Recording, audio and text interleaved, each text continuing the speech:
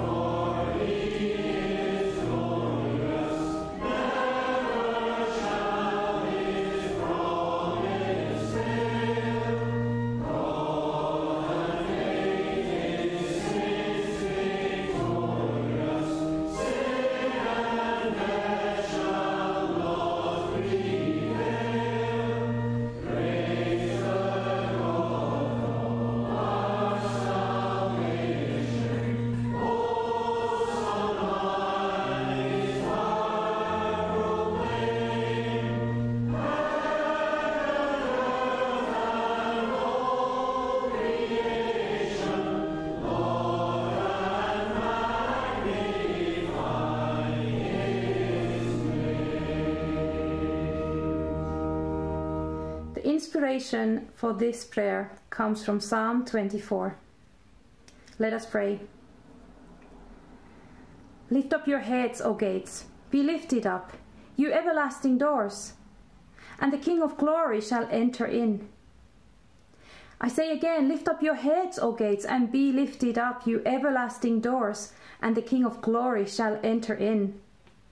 We lift up our hands and our hearts to you, that you may find your dwelling place in us, O Lord.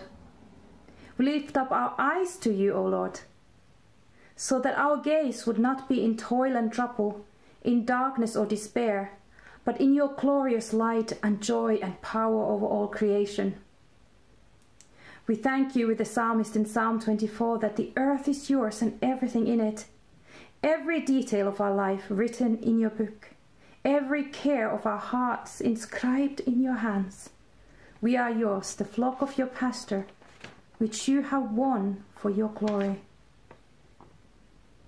Together we gather today in our homes to glorify your name and once more claim you, that you are our King and God. Lift up your heads, O gates, open your hearts, you who do not yet know his glory, and let him enter in to take dwelling. Be lifted, you doors. May there be no hindrance for God's word to pierce through our minds and hearts today, and may we see his glory. You are worthy to be called our King and God, yet we are unworthy to come into your presence if our hearts are not pure and if our hands are not clean. Who can enter the mountain of God? Lord, forgive us, for we have sinned in words and deed, and we are not worthy to meet the King without your forgiveness. Forgive us and cleanse us. Forgive us if we have thought of ourselves better than we are, and if we have rejected your offer of love to us, thinking we are beyond redeeming and unlovable. Help us, Lord, not to fall into either of those traps, thinking of ourselves too highly or too lowly, but help us to see ourselves with your loving eyes, which see the truth in us and of us. In spite of our mistakes and failings, you love and accept us. And you welcome us into your presence due to the sacrifice of your Son, Jesus Christ. Be lifted the doors of unbelief and despair. Be lifted, discouragement. Be lifted, fear and worry, that the King of glory may enter in, that his glory may fill our hearts and minds today and forever. For we are the generation to worship him in our time, in this place. Our Father in heaven, hallowed be your name. Your kingdom come, your will be done on earth. Give us today our daily bread. Forgive us our sins, as we forgive those who sin against us. Save us from temptation, and deliver us from evil. The kingdom, the power, and the glory are yours, forever and ever. Today we finish our series in the letter of James. Going to be reading from verse 7 of chapter 5 through to the end of the book at verse 20. So James chapter 5, verse 7 to verse 20. Listen for the word of God. Be patient then, brothers and sisters, until the Lord's coming. See how the farmer waits for the land to yield its valuable crop, patiently waiting for the autumn and spring rains. You too be patient and stand firm, because the Lord's coming is near. Don't grumble against one another, brothers and sisters, or you will be judged. The judge is standing at the door. Brothers and sisters, and as an example of patience in the face of suffering, take the prophets who spoke in the name of the Lord. As you know, we count as blessed those who have persevered. You have heard of Job's perseverance and have seen what the Lord finally brought about. The Lord is full of compassion and mercy.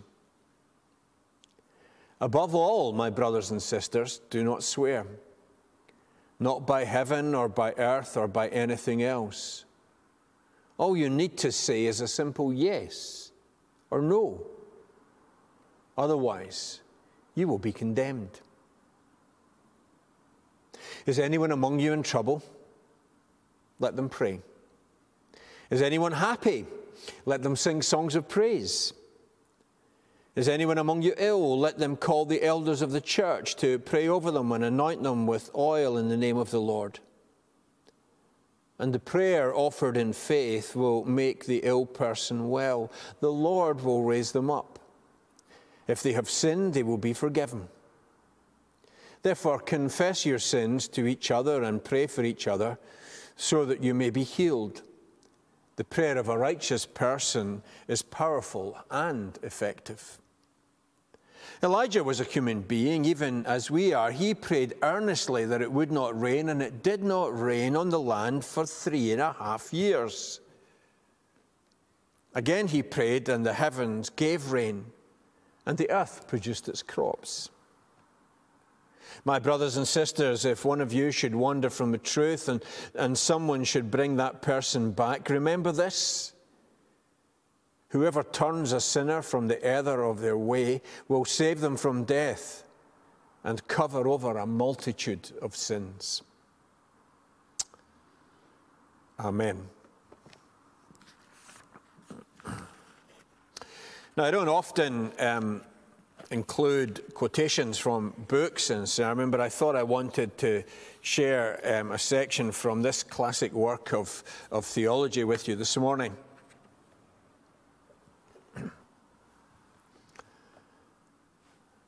"Hello," said Piglet. "What are you doing?" "Hunting," said Pooh. "Hunting what?" "Tracking something," said Winnie the Pooh very mysteriously. "Tracking what?" said Piglet, coming closer. "That's just what I ask myself. I ask myself, what?" "And what do you think you'll answer?" said Piglet. "I shall have to wait until I catch up with it," said Winnie the Pooh. Pooh Bear is busy. But busy with what? Even he doesn't seem to know.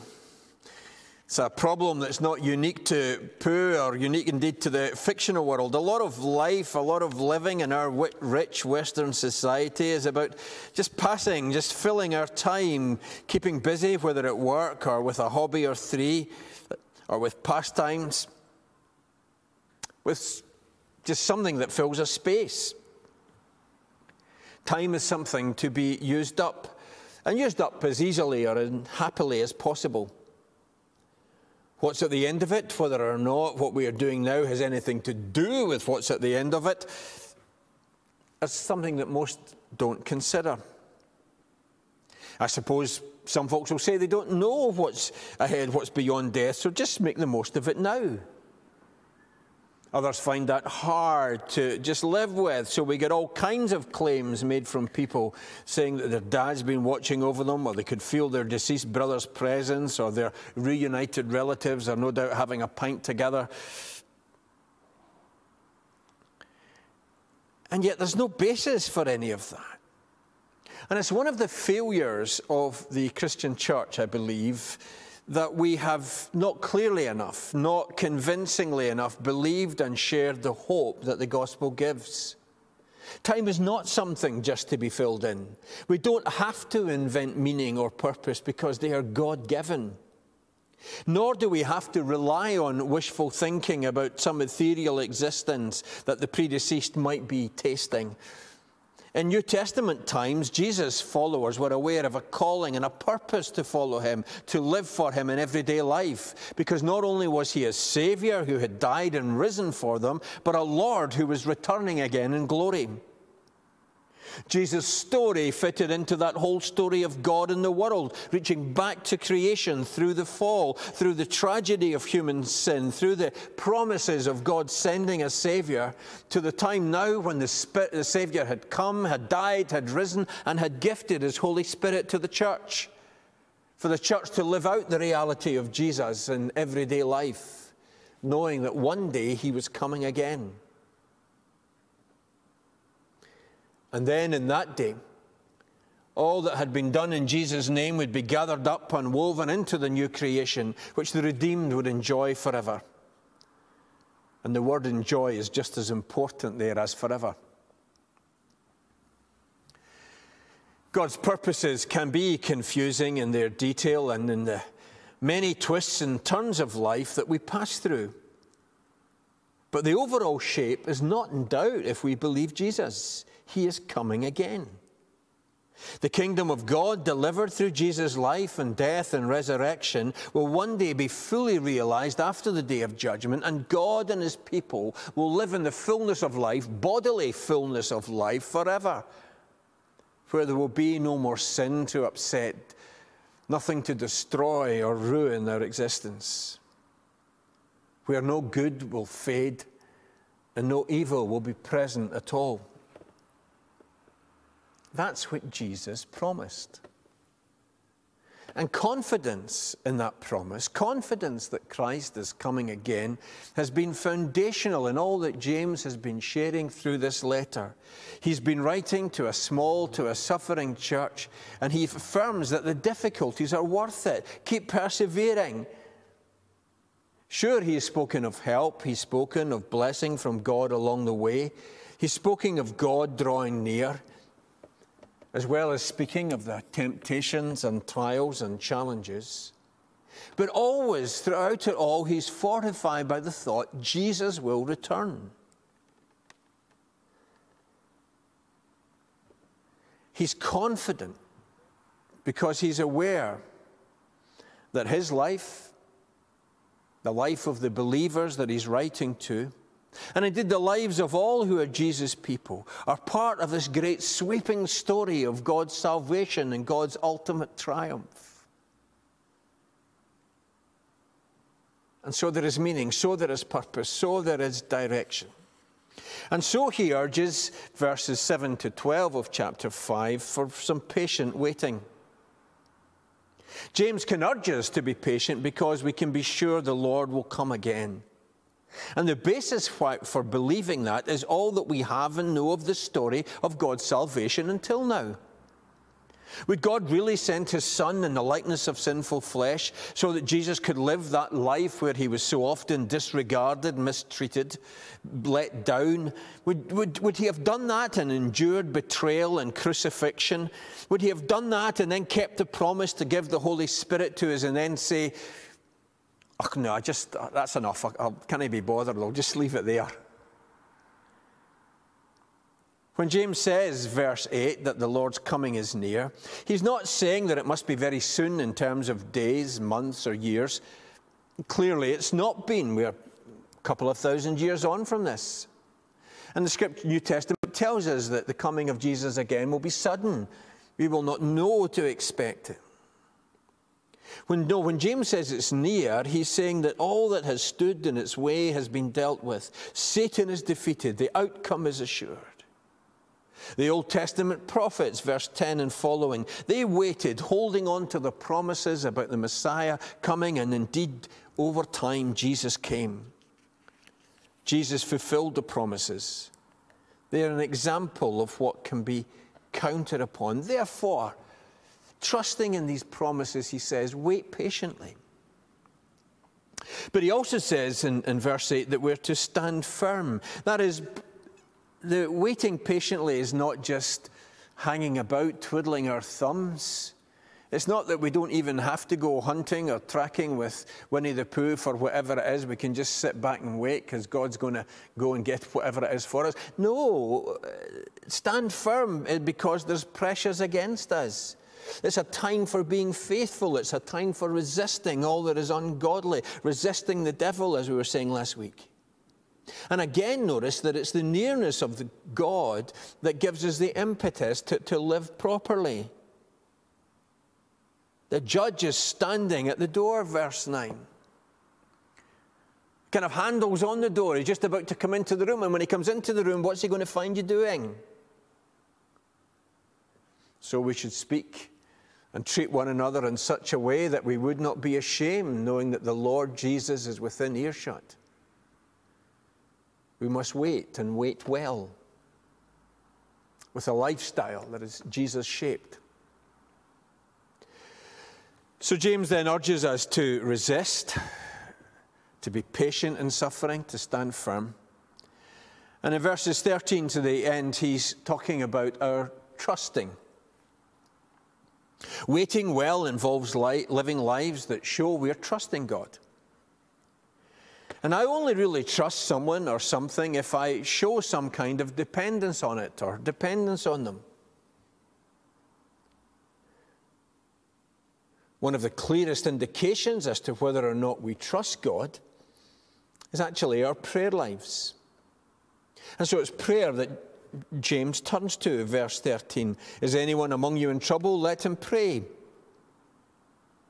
Prayer is where we acknowledge that we are not sufficient in and all of ourselves, and we need God's help, and we want to trust him. James wants us to pray in different circumstances, whether they're good or bad. Prayer is not just the fourth emergency service. I'm in trouble here, I really can't ask the police or the fire service or an ambulance to deal with it, so I'll pray. Prayer's not a get-out-of-jail-free card. That's not trusting. Prayer is for all of life. It's when we share life with God and have God share with us and who we are and what we're doing. And there is no situation and there is no circumstance in which prayer is not relevant or not right. Our whole lives are to be lived in fellowship with God, in relationship to God. And that includes verses 14 to 16, times of sickness. Now, I don't think James is saying in these verses that every time someone in the congregation sneezes, elders should come round with grapes and a prayer. Nor is he speaking, notice, about healing meetings. The prayer, verse 14, seems to be in the sick person's home. James seems, and we need a bit of caution here, James seems to be making a connection between sin and sickness. But elsewhere, Jesus has denied that there's a direct correlation or link. Luke chapter 13 in the conversation with his disciples. He says, you remember that tower that fell down in Jerusalem and killed a number of folks? Do you think they were the biggest sinners in Jerusalem, the people that the tower fell on? No, they weren't. Or again, John chapter 9, when there's a man born blind and his disciples say to Jesus, well, whose sin caused this? Is it the man's sin or is it his parents' sin? And Jesus says, doesn't it work like that? And so there's not a direct correlation that every time something bad has happened to somebody, that's God picking them out, that's God punishing them, that's God treating them badly for some particular thing that they've done. It doesn't work like that. We live in a fallen, a broken, a hurting, an unjust and a suffering world. And huge harm has been done over the years by the cruel teaching that someone has not been healed because they didn't have enough faith. It's simply not true that there is that direct connection. Huge amount of faith, you get healed. Not very much or no faith, well, God's not going to bother. And that has caused, as I say, colossal hurt and harm in the body of Christ. And to those who take that position and say, well, of course, Jesus died to take away the effects of sin, and illness is an effect of sin. To those who say that, I want to say, but yes, wasn't death a consequence of sin? And how come then, if that's your line, how come none of these great heroes of faith have survived death? How come all these guys are dead? James himself, or Paul, or Luke, or all the other folks who wrote parts of the New Testament. The heroes of church history, Augustine of Hippo, or Martin Luther, or Hudson Taylor, or Corrie ten Boom, Eric Liddell, and so on. How come none of them have survived? You see, it's not only a cruel position to take, you're not being healed because you don't have enough faith. Not only is that cruel, but it's just ridiculous. Because there is no one who has survived into eternal life on this earth. Lazarus is stone cold dead. The only person who has come back from death to not die again and to live forever is the Lord Jesus himself. But just because there isn't a direct or equivalent connection between sin and sickness doesn't mean that the two things are completely unrelated. For James, in these verses, it's not just a matter of faith and healing, but also of sinfulness and confession. He seems to identify sickness with sin and healing with repentance. But the outcomes seem to be the wrong way round in these verses. Verse 15, it's the sick person who is saved. Verse 16, it's the one who has confessed who is healed. That would have been the other way around normally, wouldn't it? We'd have thought that. It's the sick person who gets healed. It's the person who's confessed who is saved. But that's not where he has it in verse 15 and 16. And so James is saying that the two things do interact, and we should not rule out the possibility that illness can be part of God's judgment, a sign to us that all is not well and that there are things to put right. Drought in Elijah's day, verses 17 and following, drought in Elijah's day was a particular involvement from God as he was making himself better known, as he was moving on the story of salvation. But that doesn't mean that every drought since makes the same point. Droughts, like illness, are part and parcel of the broken and fallen world in which we live. And there is no hard and fast formula to discern whether or not something is a direct consequence of something we've done. And far, far too often, supposedly holy people have pronounced in ways that are hurtful and wrong. They've spoken out and said it's because of this or because of that. One church leader I remember seeing in the USA just about a year ago actually, prayed very directly and definitely as an apostle of God that the coronavirus would be taken away and beaten. Satan was going to be hammered, and he had the authority from God. Now, that idiot should be held to account. I wonder how many people taken in by his razzmatazz and everything else then didn't keep social distance, didn't get a mask, didn't take care, and subsequently died. There are certainly huge numbers of deaths in the States, and many of them caused by that kind of stupidity that said, in God's name, I have dealt with it.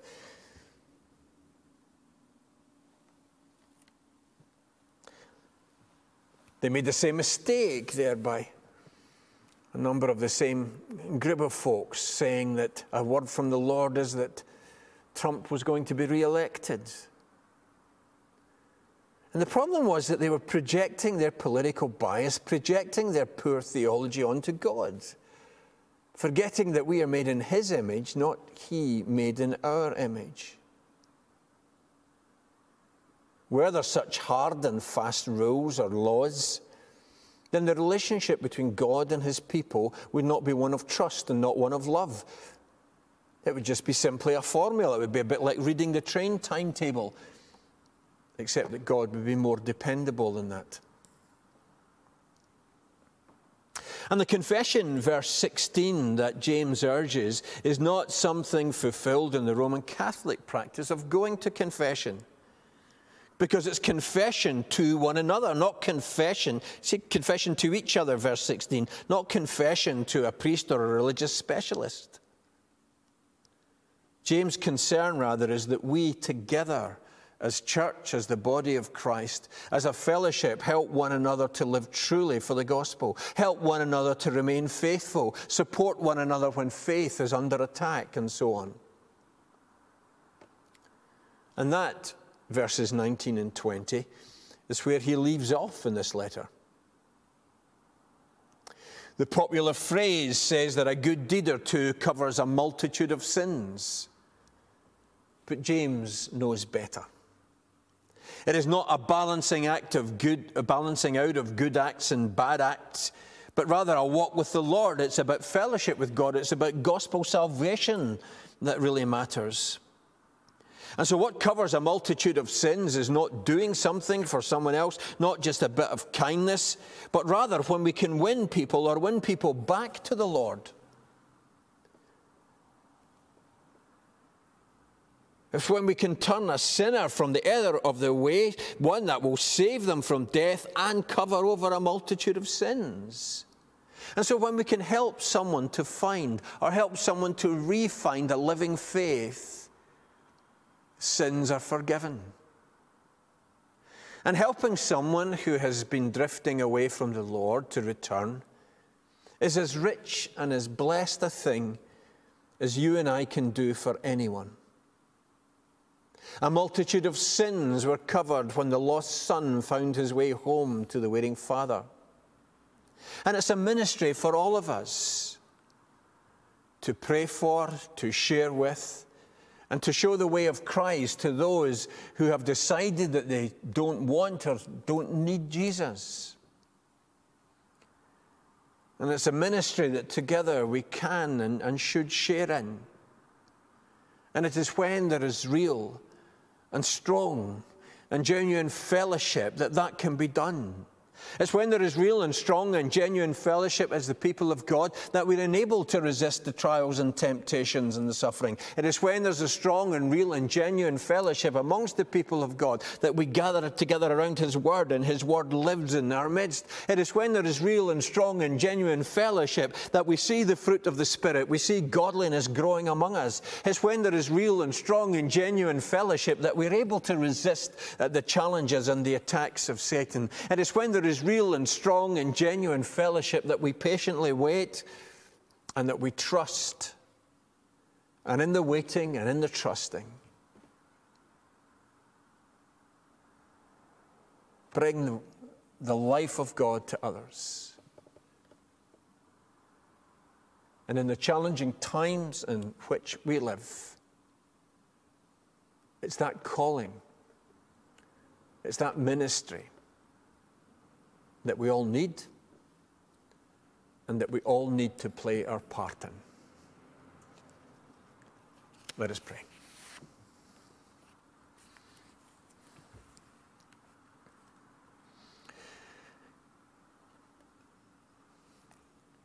Gracious God, give us eyes of faith to see you better.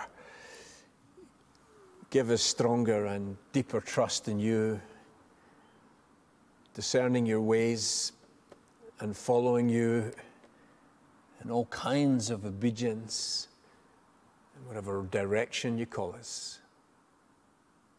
In Jesus' name, amen. That patience and suffering, that waiting, that prayer of faith, that trusting is when there is reliance on Christ at the centre. And so we sing, Jesus be the centre. And after we've sung the hymn, we'll confess our faith together in the words of the Apostles' Creed. Firstly, Jesus be the centre.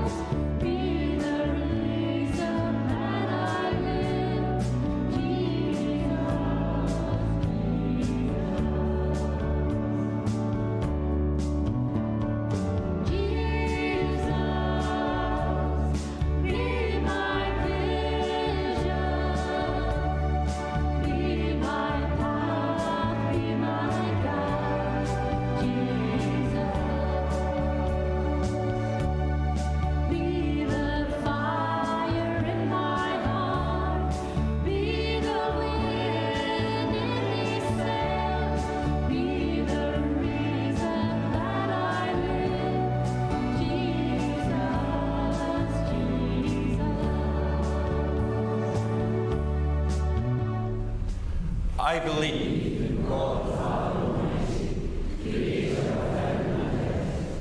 I believe in Jesus Christ, God's only Son, our Lord, who was conceived by the Holy Spirit, born of the Virgin Mary, suffered under Pontius Pilate, was crucified, died, and was buried.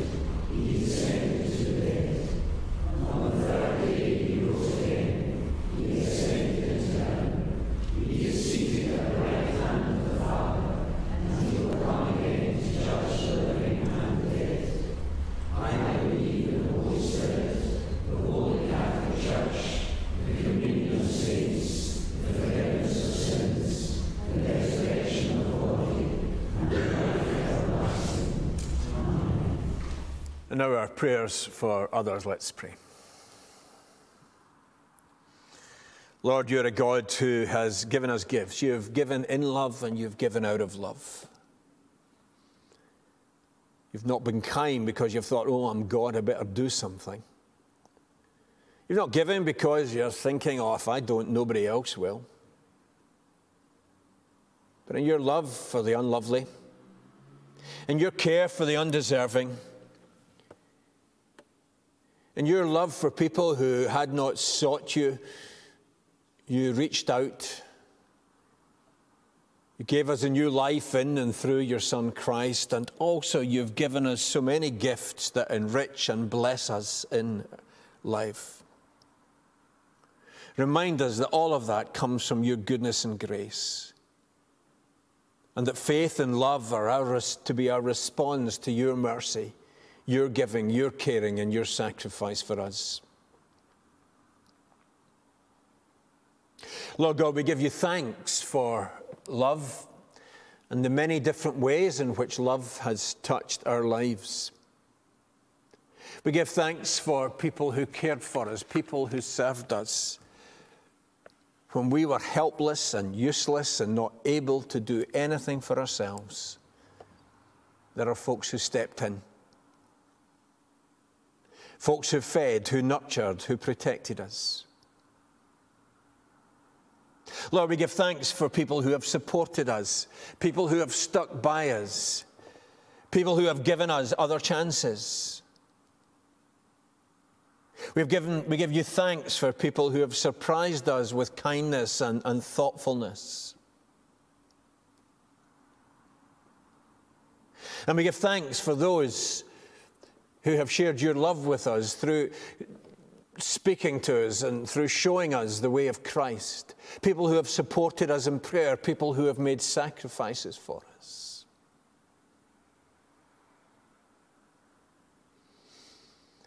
And gracious God, in the way of a society that stresses the individual so much, we pray that you'll help your church to be different.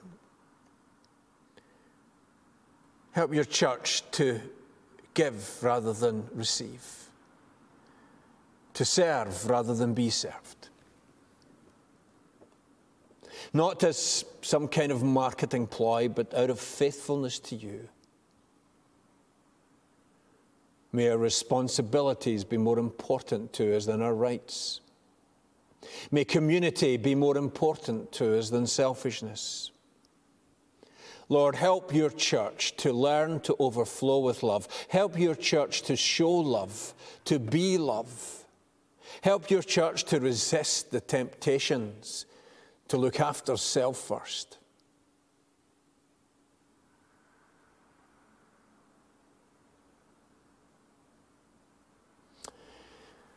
And Lord, we pray for those who today are finding your world all very unlovely. Those who are finding themselves just mired and steeped in bitterness. Lord, might someone be able to reach in with kindness, someone be able to reach in and touch and help them. We pray for those who are feeling the pain and the hurt of illness and weakness. Give strength and courage day by day. Pray for those who are feeling bereaved. And may they know your presence and your comfort. And also might they know the worth and the reality of love given and love received. And may they know a community of loving and caring people with and among them.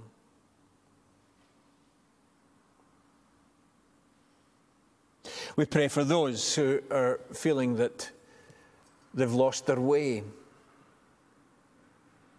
Maybe there was something once that they were living for. Maybe there was something that enthused, something that excited, but it's just either been taken away or just faded away.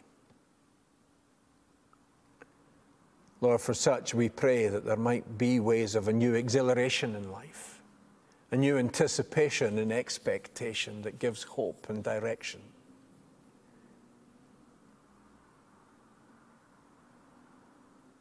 Gracious God,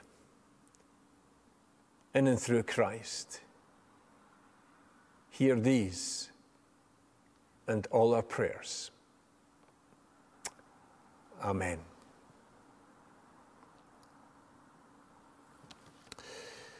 We conclude our service with the hymn, Hear the Call of the Kingdom, and then the words of the grace. Thank you for being with us, and may God bless you.